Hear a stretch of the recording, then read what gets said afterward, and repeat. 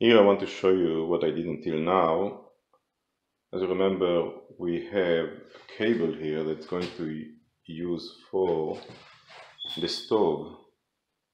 That's an electrical stove here, it's a purchase. Okay, and here's the cable. What I want to show you here, how I actually attach it. You see, this cable is going to attach here to the stud and here. The way I did it like that, first I want to have some reminder of the wires, of the cables, in case I need something in the future. So it's nice to have a piece of it, you know. And second, it's easy to work with it like that. And this cable is not very elastic, let's say it like that. So here what I'm going to do, I'm going to actually install this box, this electrical box. As you can see here, it's 4x4, and this electrical box, if you look at it, you have here a screw, green screw. That is actually the ground. And the way I'm using this box, the metal box, there are two reasons that you have to use a metal box. One of them, it's a ground, because if you're using plastic box, you really cannot ground the box. And here you actually have 220 volt and also 50 amps. The other problem, if you have a short, what's going to happen, it might be that the plastic box will disintegrate it and get caught in fire, while the electrical box like that with metal will sustain the heat. So you really what you want to do, you want to use this kind of a box. And as you can see here, there's 1/2 inch, 3/4 of an inch, 1/2 inch that we need to knock down. And I will knock down here in the center. I really want to use the center all the time. I don't want to use this side. And I used to use 3/4 of an inch. If you flip it like that, you can see 3/4 of an inch here.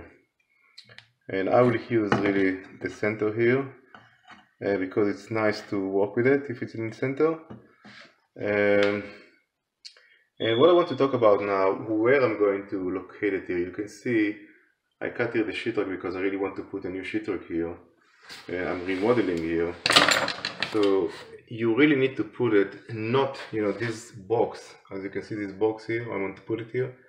The height of it cannot reach more than 8 inches from the floor.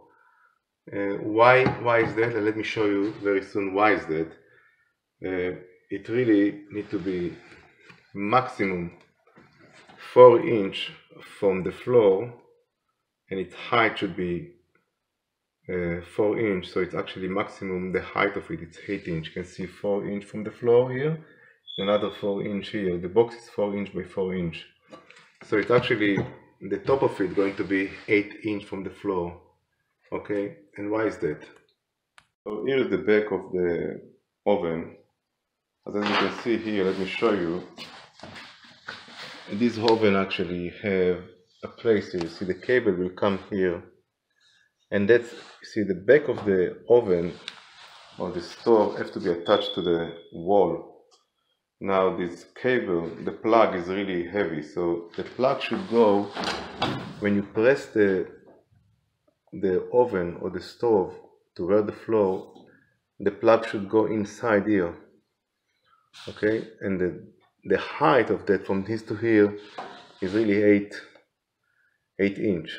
So it's a standard, so really you need to put it lower as you can. So 4 inches above the floor here. Okay, here I'm going to install it 4 inches above the floor, so the height of it is going to be 8 inches. Let me show you how I'm going to do it. Before I'm going to install this box here that you can see, I just want to talk about this outlet here. You can see this outlet, it's a little bit bigger here. You can see it's 1/2 inch, and for it we're going to connect a plug which is going to be at least 1 or 2 inches. So that's why you need the plug and all this box to go under the stove. That's why I have to install it at maximum 4 inches above the floor. So the way it will work is this one will go here over it, and both of them will go here to this box, and they will stick here, and that's the way it's working. These 4 screws that you can see here, attach this outlet to himself, to this cover, and both of them together will come here and will be attached to this box. So that's the way it should work. So the first thing, as you can see here, what I need to do is I need to knock down this cover here to let the conduit to go inside it. I'm using 3/4 of an inch conduit. Okay, so this is the most important. We have to remove this cover first before we install it. And after that, it's going to be impossible to remove. So I have to knock it a little bit, give it a couple of seconds here. As you can see, it's already inside, already removed, but this piece is a little bit tricky.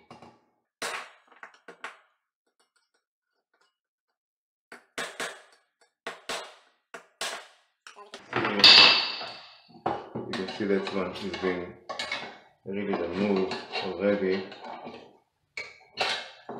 already removed here. So this is the piece, if you can see here, that I removed. Okay, it was here, so this is the other piece here.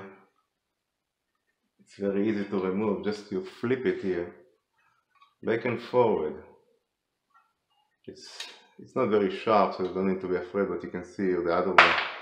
And what you have here, you have a 3/4 of an inch, a hole that the conduit will go here and we'll work with it. So here, as you can see, is the hole, and here is the conduit, is in my hand, okay, and the washer of the conduit. So what I have to do is I have to put this conduit inside the hole, as you can see here, and then if I flip it, I'm going to put the washer here. Okay, so here is the washer, and I have to close it. Must be closed tight. I have to use pliers to close it tight. But what I want to say is that you need to really install the conduit before you're going to install this box in the wall where is the stud there. So that's very important to install it before. You can do it after if you want, but you know, it's far easier to install before. And what's happening here is, you can see this is the conduit, 3/4 of an inch conduit. The cable will go through it. The conduit will protect the cable and will also not let them to remove. So without conduit, what's going to happen? The metal will actually create eventually a short, because we cut the wire here. It's very sharp. This conduit will protect the cable, but also attach it strongly to the box, that it will not move. So that's the way you're doing it. I'm just going to use plier now to attach it strongly here, the washer. So here I'm actually using these tools, as you can see here, and I really attach it strongly with these tools. Okay, kind of a wrench or something. This is the tools, and you really want to attach it strong. It's very strong. I attach it very strong. As you can see here, the way it's look. And remember, this screw should be toward the wall. Okay, that you can actually screw them after that using a screwdriver. Other thing I want to show you here, this box that is a 4 inch by 4 inch have holes here. Each side have 2 holes. Okay, so what I'm going to do, I'm going to attach it like that to the stud with these 2 holes here. I'm going to actually screw it here. So that's the way to do it. You have to really attach it strongly to this box. This electrical box or outlet box will not get out of the stud forever. Okay, so what I'm going to do now, I'm going to actually attach this box here to this stud. As you can see, it's exactly sitting here next to the sheetrock here. Okay, here. And I'm going to attach it with 2 screws, actually sheetrock screw. So before I installing this box, I just want to talk about the size of this box is 4 by 4 by 2 inch here. So the depth is 2 inch and it's 4 by 4. And what I want to show, there are 2 holes here, as you can see, that you can actually attach this box to a stud. But here is the most important. You can see here in the back, you can see here where I put it here. Let's show you here. There are holes here, and these holes also have to be they should be attached to a stud, Let me show you what I'm doing here. You can see here I'm actually adding another stud here. It's also 2x4, but remember the side of the stud is here. I'm going to attach it and glue it and screw it here. That this box, okay, will attach to both stud here. That's very important. It cannot really attach only to one stud. It has to be attached to both stud in order to be stable. So that's why you have here, these are holes you can see here, that you can actually use screw to attach this box to the stud here. So you can see I have two studs here, and that's what I'm going to do now. I'm going to actually attach this stud, and this stud that I actually put and cut it. You see I cut it 45 degrees that I can actually apply here screws, attach it with screws and glue. So I'll show you how I'm doing it. Okay, so I'm actually going to put glue here. It's actually drywall glue F38 here. As you can see, I'm just going to put glue here on the stud. You can see what I'm doing here. Putting a little bit of glue, and then I'm going also to screw it. It will not move after it will glue to the stud. So I'm using drywall glue, but it's also good for wood, so it will work perfectly, don't worry. Okay, I put kind of a liberal amount of glue, as you can see here. I'm going to actually attach it to the other stud there. So here's the stud, and here is the other stud, okay, the new one. I'm just going to put it here and attach it strongly. Now I'm going to attach it also with screws. But remember, when this glue will eventually dry on attachment, you can use even just to make sure it's attached properly. And now I'm going to actually use a screw to attach it. So here I have a screw that's actually 45 degrees also, and I'm going to use the drill, okay, the drill to drill it. And that's one. I'm going to do another one.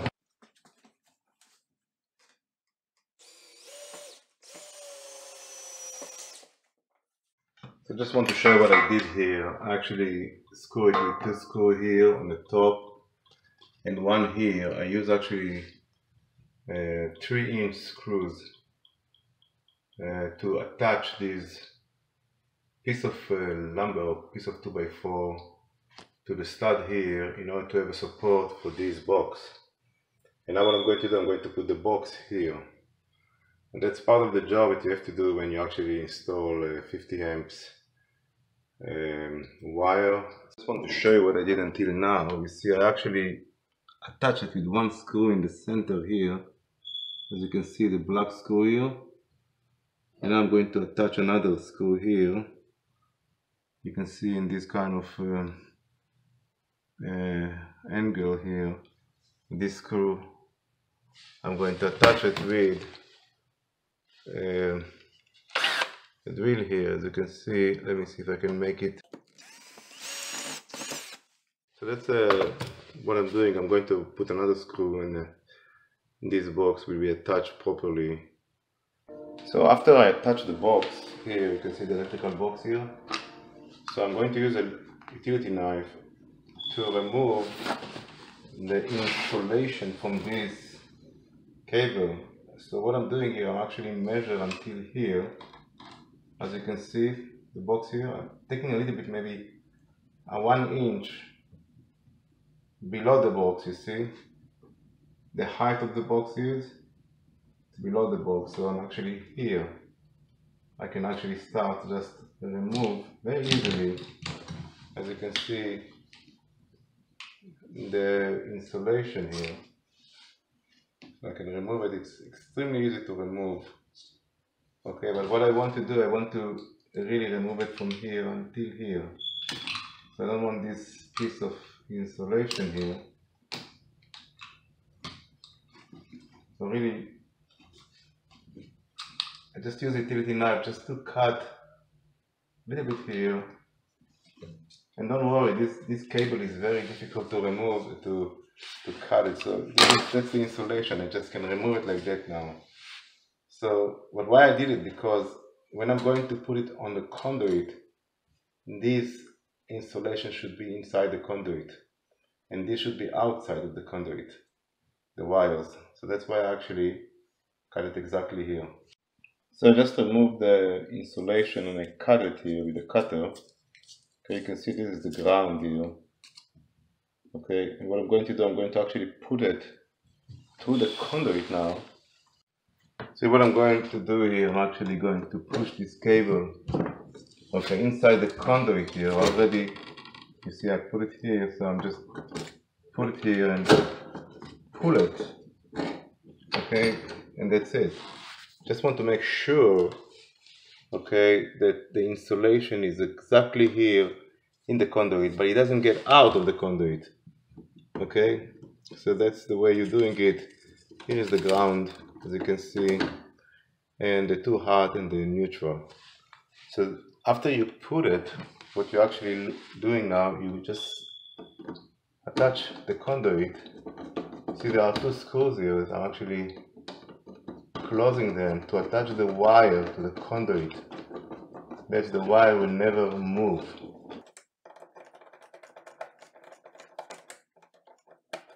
Okay, so you attach it quite strongly, and that's it. That's the way you actually install a box for 50 amps for a oven, a stove, or any appliance that needs 50 amps.